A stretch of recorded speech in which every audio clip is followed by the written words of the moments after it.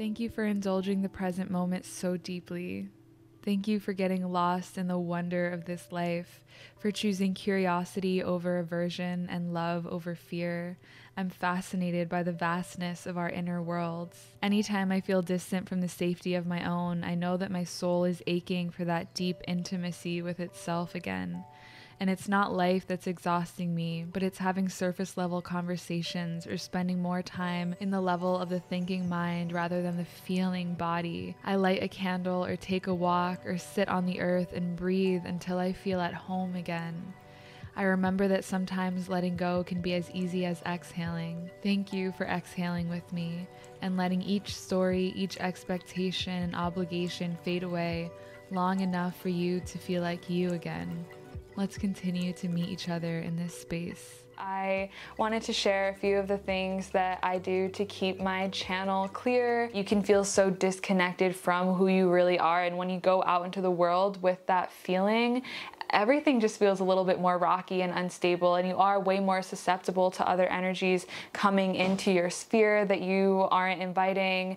And when you have that sense of connection to yourself and to your truth, you can walk around the world fully embodied, being a pillar of light everywhere you go, because you know who you really are, and you can shine that light and love and essence out to everyone way more than you are letting other people's energy kind of come at you. And basically, these are just some things that you can do to keep your channel clear, to hear your intuition, and to live in your knowing. And I love this idea of knowing, because it's just feeling connected to the truest essence of who you really are and living from that place of centeredness in your spirit and in your truth. That's how I wish to live every single day and every single moment, in my highest integrity and my highest alignment. And the first one is spending time in nature and experiencing the elements and taking those deep breaths into your diaphragm and having a moment of complete stillness and solitude where you let all the stories go, even with a million different things to do and your world that seems to be falling apart. In the moment that you can breathe and you can remember that you're loved, that you are actually safe, and giving yourself over to that experience, even for a little bit. And I have been trying to make it a goal every day to give myself the experience of feeling fully worthy in every single aspect of my reality. And it really is a challenge for me to do this. And so every single day I try to spend at least 10 minutes where I let myself feel fully worthy, and any thoughts that come up that are in dissonance with that, I just let them fade away and I ignore them. And I usually like to stand in the sun and inhale my arms up and exhale my arms down, and I let myself feel beautiful and worthy and free and primal, and I make that into a practice. And even 10 minutes of releasing story and conditioning is so healing and such a beautiful, powerful way to reclaim yourself. And it's definitely a priority, especially doing it first thing in the morning. It just really sets the tone for your whole day. If you can, get out in nature. You know, when you're feeling your energy become stagnant and you don't like who you are, just run to the forest if you can. And the next one I have on here is deep breaths, in all caps in my journal, because this is scientifically proven that extending your exhale activates the parasympathetic nervous system and will take you out of a fight or flight state. And I also like to call shallow breathing hamster-sized breaths, because it's just breathing into the chest in these very short little snippets. And it is often how we breathe when we have anxiety. It is really bad for our digestion and for our pelvic floor and for our bodies as a whole. We're not getting as oxygenated as we could if we were breathing into the diaphragm. So shallow breathing really is something that can feed into those low moments that you may be having and making them even worse. Once your body is relaxed, then it's so much easier for your mind to be relaxed. Oftentimes we try to solve our problems that were born at the level of the mind with the mind. So we let our mind spiral into anxiety, and then we try to solve it from that anxiety-ridden place, when it's not the most helpful. It's so much easier to use the body and to change your energetic state and to extend your breath, and then it's so much easier for the thoughts to slow down and follow suit. And my yoga teacher would always say, if your body is moving, then your mind is moving. If your body is still, your mind is much more likely to be still. So prioritizing that stillness and those deep, long breaths is just a recipe for success, and is one of the main things that helps me end my anxiety. Any moment that I start to feel that anxiety, straighten my spine, roll my shoulders back, open my chest, and simply having the intention of extending my exhale and just sitting there until my breath feels long and deep and nourishing. The anxiety is gone, and it's as simple as that, which is really, really wild because I struggled with anxiety for so much of my life, and to realize that, oh, all I have to do is sit with it and sit still when I want to run and race around and feed into it. I guess that makes a lot of sense. So that is really, really important. And after you have, calm down your anxiety or lengthen your breath, this could be a great time to add in prayer. And I hope prayer isn't too much of a trigger word for some people, but prayer to me means just communicating to my spirits and guides or ancestors and really casting spells with my words intentionally. And something my mom would always say when I was younger is that there are so many angels in the sky who want to come down and help humans, but they won't help us unless we ask. And so many humans forget to ask or don't realize that they can ask for help or for guidance. And so I always just remember that. And now in my day-to-day life, usually at night, I will call upon my angels and guides and ask them for assistance in any way that I need, and thank them for protecting me and guiding my journey and just really speaking out. This can also be a really great form of manifestation, as well as writing things down. Just any way that you can take your prayers or intentions or visions or gratitude out of just your mind and putting them into this third dimensional realm. I love to pray before every single meal, and that really has become such a ritual for me that it's so easy for me to pray 3 times a day and to drop into the moment. And every time I pray, I am straightening my spine and deepening my breath and expressing gratitude and envisioning a world where all people can eat nourishing food and all people feel safe and have access to the resources that they need. Having it be a food ritual also just makes me way more present with my food and with my tummy and my body, and that's a really great anchor. But you can also, anytime that you see the moon, remember to pray and just be like, oh yeah, let me just talk to the moon really quick. And it's kind of like a childlike, very innocent state, because I think when we're younger, we can see that spirit lives in all things, and we have such a wild imagination that everything around us is our friends. That tree in your backyard is your best friend, and you just talk to it, and it just makes you feel less alone. And I really think that everything around us is an extension of us and a reflection of us, especially in nature, just that pure frequency. And so speaking out to it is just a way to be in communion with nature and to access that spiritual realm. So I love to pray out loud to the trees, to the moon, to my journal, and to my food. And it's one of the easiest ways to remember that there's a whole other world that's unseen, that's energetic, that you can talk to and feel and experience. Consuming high vibrational whole foods, eating foods that are as close to their natural state as possible, and especially when you do feel stagnant energy or that your digestion isn't good or that you feel bloated all the time, really tuning into your body and what it needs, and making food into a ritual and filling yourself with things that make your body feel really good, that digest easily, that make you have energy, make your skin glow. Really just focusing on those. And I'm going to repeat a quote that I love to say anytime I'm talking about healing through food, and that is to consume food as your medicine so that you don't have to consume medicine as your food. It can be a way to show yourself how much you love yourself and how kind you can be to yourself. And it definitely was another one of my anchors. Whenever I was feeling anxious, I would binge eat in the past, and then when I started to rewrite that, when I was anxious, I would fill myself with the lightest, most nourishing foods, because when I'm anxious and I'm eating, it usually makes me feel really heavy. I feel like I'm feeding that anxiety. So if I was hungry and anxious, I would just make myself a delicious, nourishing soup or salad or just sandwich of some sort or macro bowl, and anchor in love and nurturing into that moment from myself. And it just became kind of a healing ritual. And that's where for me, I really felt like I started to heal through food, like using it as a way to show myself love and nourish myself fully and nurture myself and be, a friend to this physical body. And so I highly, highly recommend it. And I do think that our digestion can be a reflection of our energetic state, and our stool can say a lot about us. So if you're ever curious, you can look up what your stool means. If it's like looking funky or something, you can literally look it up on Google and just maybe get some insight into what's going on internally. Affirmations and reclaiming the divine beauty, love, and sovereignty that is your birthright.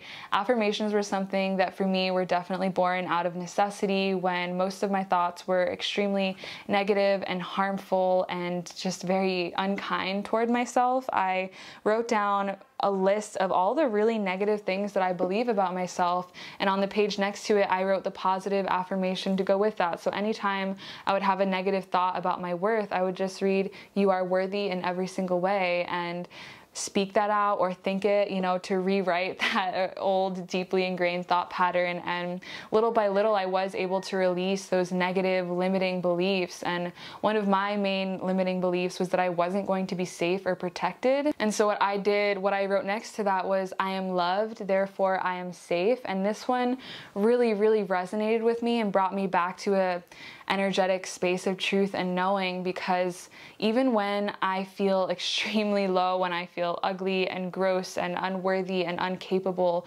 when I breathe into my heart and feel the expansive amount of love and compassion that I have to share with the world, instantly I can look into myself and be like, no, I am meant to be here. I can serve a purpose. I do have something to offer. And if at the very least it's my love, then that is enough. And that love will keep me safe. And so when I had just moved to New York and I was really struggling with depression and financial stuff, I would just remind myself, I am loved, therefore I am safe. And that was just such a powerful anchor, and that love in my heart was probably the only thing that I actually liked about myself, was my ability to want to do good, and it was the only thing that I felt like gave me worth, and that was enough, to keep me going. And now I use affirmations, especially on those days where I feel low or I don't like the way that I look in the mirror, and I remind myself that I am so much more than just this physical body. And they're kind of like light codes for yourself, perfectly channeled affirmations just for the healing that you need within you. Anytime that I do feel bad about my body, I really do have to remind myself that those thoughts and allowing myself to feel constricted in my energy because of my external appearance is doing a disservice to spirit. And I almost have to remind myself how much greater I am than just this physical vessel, and how expansive my energy is, and how worthy it is of being shared and being danced with despite what I look like, which is ever changing. And that, feeling down about my physical appearance is just another form of attachment that is binding me to this third dimensional realm that I am only half a part of, I have had so many lessons and reminders in my life not to let what this physical body looks like constrict my expansive, energetic self. And a really big kind of season of my life where I was working through this was when I was breaking out really, really badly, and I learned to walk into any room with confidence and breathe into my heart and feel that infinite just pool of love within me and genuine compassion for all beings, which is the only thing that I truly feel really connected to, and that I actually really love about myself, is my ability to share love and compassion. And so I would breathe into that one area of pure confidence and walk into a room connected to my heart and know that that alone makes me worthy, the amount of love that I can share and reflect back to people. And so I would have heart-based conversations and remember that I am not just this physical body, and feel that potent gift that I have to share with people. And it just made me feel so confident no matter what I looked like. And I would also look in the mirror and just affirm myself and thank my skin, even though it was breaking out. Attachments and expectations are what really cause us to suffer, especially when it comes to our physical appearance. We have an expectation of what we're supposed to look like. And if you can release that, you can really just honor the phase that you're in. I really am cleansing and purifying so much right now, and it's showing up on my skin. And that's beautiful because it's a testament to the work that I'm doing to love myself and to reclaim my sovereignty and to allow myself to feel safe in this world. So I fully honor the fact that I'm breaking out right now. Everything can be a doorway, and especially those kind of areas of sensitivity and those areas of insecurity, those can all be a doorway to teach you the lessons that you need to learn to move forward in this life with a full cup, with full knowing and confidence. And pretty much everything that I practice now are tools that I really had to learn because I had no other option. absorbing inspiring media and curating your social media platforms to be full of accounts that uplift you and that give you good feelings in your body and that show you different body types and different backgrounds, you know, a diverse, accepting, just inclusive social media feed will honestly do you good, because we are constantly getting programmed by everything around us, by ads and billboards and commercials and news articles. And I think that our social media feeds are one way that we can kind of curate that programming that happens, and we can choose to unfollow accounts that make us feel bad about ourselves and follow accounts that make us feel good and inspired. And so absorbing inspiring media is just a way to broaden your worldview, to see more love and light and acceptance. It's like, what do I do with all of this information? How do I integrate it? We are leaking prana from all of our 5 senses from the day that we're born, and we're leaking it from our eyes and from our ears and from our mouths when we're speaking and from our tummies when we're eating. And I can visibly feel that experience in my body when I'm on social media too long. It's like my energy is just going everywhere outside of my body and not being contained within me. Little thing that you can change. And also along with that is a community that reflects your highest self. Having at least a few homies who you can drop in so deeply spiritually with and meditate with. And for me, when I think about what I am seeking in any connections in my life, it's just to evolve consciously. That is the most worthwhile thing I think I can do with any of my friends, is to help them witness what's going on, remind them of their highest self. And maybe you can chant mantras with them, which is another way to clear your channel. So mantra means mind tool, and I personally like to do kirtan a lot and just chant Sanskrit mantras, and it's just something that drops you out of your head and into your body. I think everyone's voice is the perfect frequency to heal their own nervous system and relax their own physiology. And so I will sing out loud. I think singing also helps you to extend your exhale and activate the parasympathetic nervous system, because you're using the full length of your exhale when you're singing. I also like to listen to healing frequencies and sound waves. Those are the things that I do to keep my energetic channel feeling clear and that allow me to feel connected to myself and prevent that ickiness from arising. I hope that this video maybe gave you some tips that you might want to add to your journal or practice. And I think it is really special to write these things down. And I always mention this, but we are so hard on ourselves, and when we are procrastinating or when we're unhappy or when we feel stagnant or anxious, we can get really angry and upset with ourselves. Like, what's wrong with me? Why am I procrastinating? Or why am I feeling anxious? I thought I was overcoming this. And in reality, it's like, well, let me actually just think about why I'm feeling anxious for the 3rd day in a row. Oh, because I've been neglecting this huge area of my life. Or maybe I'm feeling stagnant because I'm procrastinating, and it's actually, there's nothing wrong with me. It's just alchemy. You know, I've just been on my phone too much. I've been inside too much. I've been neglecting myself too much. And once you can just tune into that and listen, then it just becomes easier and easier to, in those moments, instead of being mean to yourself, just really reflect on what you did that day, what you ate, the kind of conversations you had. And then it's so much easier to realize, oh, that's why I'm drained.